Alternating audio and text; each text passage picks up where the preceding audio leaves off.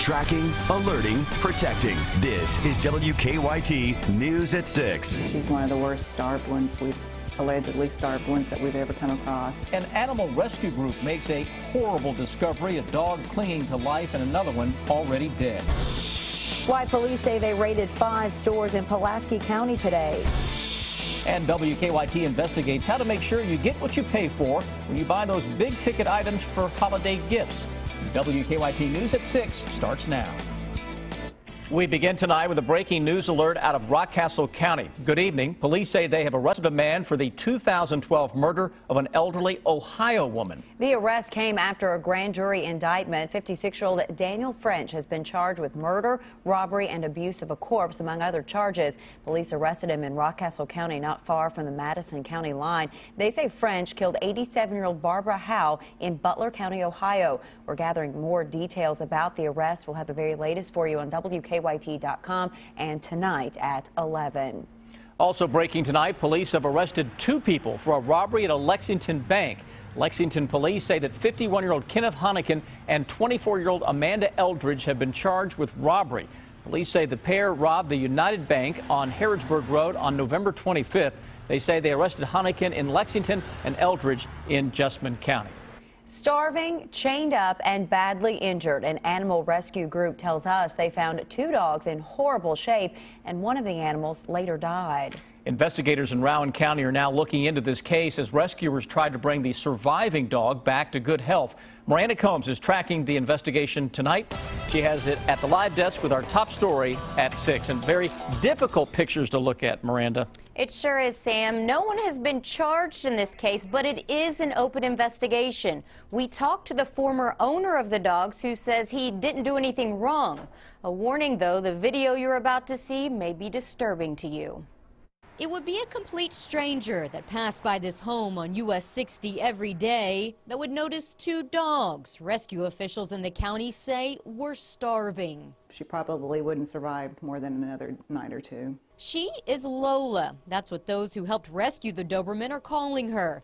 The other Doberman that was with her out here didn't make it. And when they got there, one dog had already died, and this one was found in pretty horrible condition. According to Jan Dachi, who is a member of STAR, which stands for Saving the Animals of Rowan County, Lola is suffering from skin and ear wounds, bones that are causing pressure wounds because they are coming through the skin due to lack of muscle tone, and she's currently anemic. She outside with no body mass or muscle, she just had no chance of making it during the winter months that were coming ahead. We spoke to the former owner of Lola. He didn't want to go on camera, but told us both Lola and the Doberman that died were both given food and water.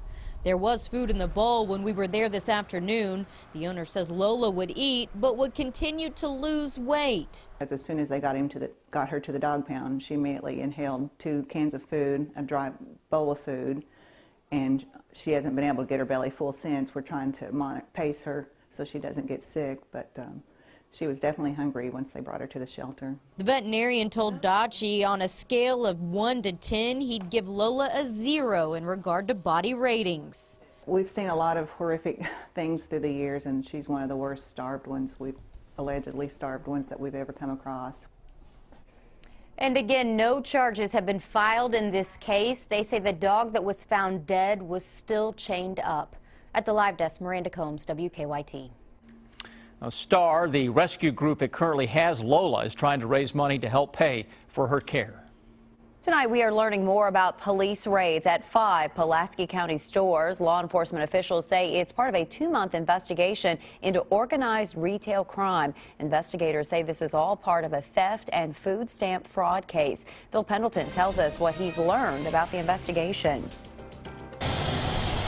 Police began showing up at several Somerset gas station food marts after 9 Wednesday morning. At some, crime scene tapes surrounded the gas pumps. At others, people were met with a locked door and a closed sign. We are serving indictments that were sealed and returned a week ago. The Pulaski County Prosecutor's Office says a 2-month investigation was launched when several stores, including Kroger, started noticing merchandise disappearing. Police say shoplifters were stealing it and selling it to smaller stores. The Kentucky law makes it very clear that vendors are only to sell appropriate items. 10 people were arrested, and these are photos of several of them. The stores impacted were the Valero on Monticello and Oak Hill, Fast Check, Lakeway Shell, B&G One Stop, and the A&R Market. Each individual was charged with organized crime retail, which is a Class C felony. It involves 2 or more individuals. Police say Kroger and Walmart were the primary victims, but prosecutors say the crime has far-reaching impacts. Your retailers lose out, your wholesalers lose out, and ultimately the consumer, we're all paying the price of it. All 10 suspects were taken to the Pulaski County Jail and are due to be arraigned on December 23rd. In Pulaski County, Phil Pendleton, WKYT. A spokesperson for Kroger issued a statement that says when organized retail crime goes unchecked, it forces retailers to raise prices that customers must then pay. State tourism leaders have denied tax incentives for a proposed Noah's Ark theme park in Grant County. The State Tourism, Arts, and Heritage Cabinet said giving Ark Encounter the incentives would violate the separation of church and state. The cabinet says the project has turned from a tourist attraction into an outreach for the Christian ministry building it. The cabinet also said park developers were not honoring their pledge to not discriminate in hiring for the park. A disturbing discovery in a Whitley County home this morning. Police say they found 2 small children in a home with meth. State police say they found an active meth lab on the back porch of a home on Watts Creek Road this morning. And once they went inside the home, police say they found more drugs. We got consent to search. After getting inside the home and searching, we located a backpack with items used to manufacture methamphetamine, several baggies of finished methamphetamine product. Also, there were 2 small children inside the residence. Police arrested Roy Rogers, Kelly Rogers, Trisha Rogers, and Philip Lee and charged them with making meth and child endangerment. Police say the children were placed in protective custody.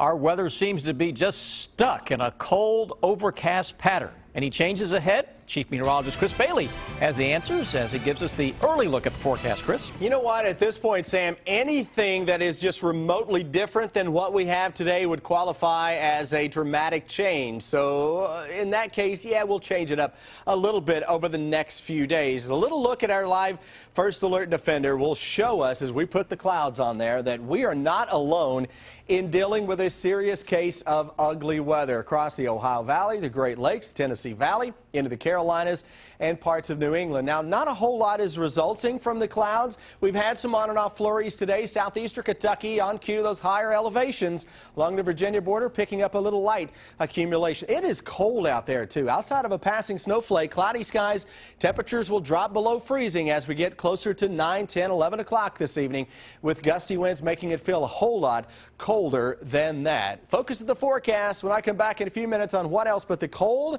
and the clouds that are going to be awfully tough to scour out in the coming days. I'll let you know if we have any success in that with the hour-by-hour forecast, guys, in just under 10 minutes from now. It's the Cats against the Lions tonight at Rupp Arena. The UK game against Columbia tipping off in about an hour from now. And UK coaches think the Ivy League team will be a good test for the Cats. Rob Bromley joins us live from Wildcat Central with a preview. Good evening, Rob. Good evening, and here we are at Wildcat Central. As you said, Sam, getting closer and closer to game time. Kentucky and Columbia, the 2 schools, have not played since 1948. The last time the Wildcats played an Ivy League school, well, it was back in the 2011 NCAA tournament, and Brandon Knight saved the day against Princeton. Now, tonight, Columbia is expected to come in and play a deliberate style, run some time off the shot clock. The Cats saw that against Providence. They have to be patient, play great defense. It's always good to play all types of teams. You know, it's good to play a lot of different types of teams. You know, some teams are going to get up and pressure, and you'll see another team, you know, a week later or a month later, somewhere down the road. This is, you know, a good example and another test for us to, you know, see how we're going to play, you know, and again, how we want to play. You know, the style that we have to play to be successful. Tip-off 7 o'clock. The Kentucky-Columbia game can be seen on ESPN2. So it is coming up now in less than an hour. I'll be back shortly. Coming up in sports, we'll hear from Antoine Walker. He's been through some tough times. Now he wants to try to help others. He's done a documentary. We'll have all that for you in sports, but for now, Sam Amber, back to you. All right, Rob, thanks so much. All this week, we have been warning you about scams that you could encounter this holiday season. Tonight, the Better Business Bureau has a warning about a new scam popping up across the country, and it could leave you empty-handed when you buy expensive gifts. Investigative reporter Miranda Combs has this scam alert. For many kids, there's that one gift they just can't wait to open. It can be pretty disappointing, especially if it's sitting there under the Christmas tree and somebody opens it only to find that. Heather Clary with the Better Business Bureau says it's a scam surfacing across the country. Shoppers purchase an expensive, popular item, take it home, only to find out it's not what they paid for.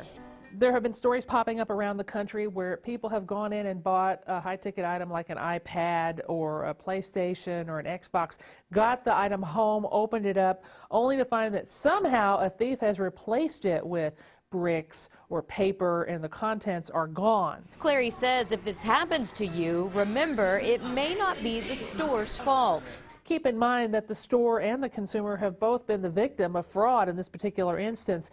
So don't be argumentative, but it's just kind of a thing to watch out for these days. She says the best way to avoid opening trash under the tree, check the item before you buy it or open it right after you purchase it to make sure it's the gift you are expecting. In Lexington, Miranda Combs, WKYT. Clary also says make sure that you hold on to receipts. It is the best way to prove what you paid for. The trial of a woman accused of setting a fire at a Lexington movie theater ended earlier than expected today. The new developments coming up. And then employees for Lexington Company spent the day shopping, all to help children around the Bluegrass.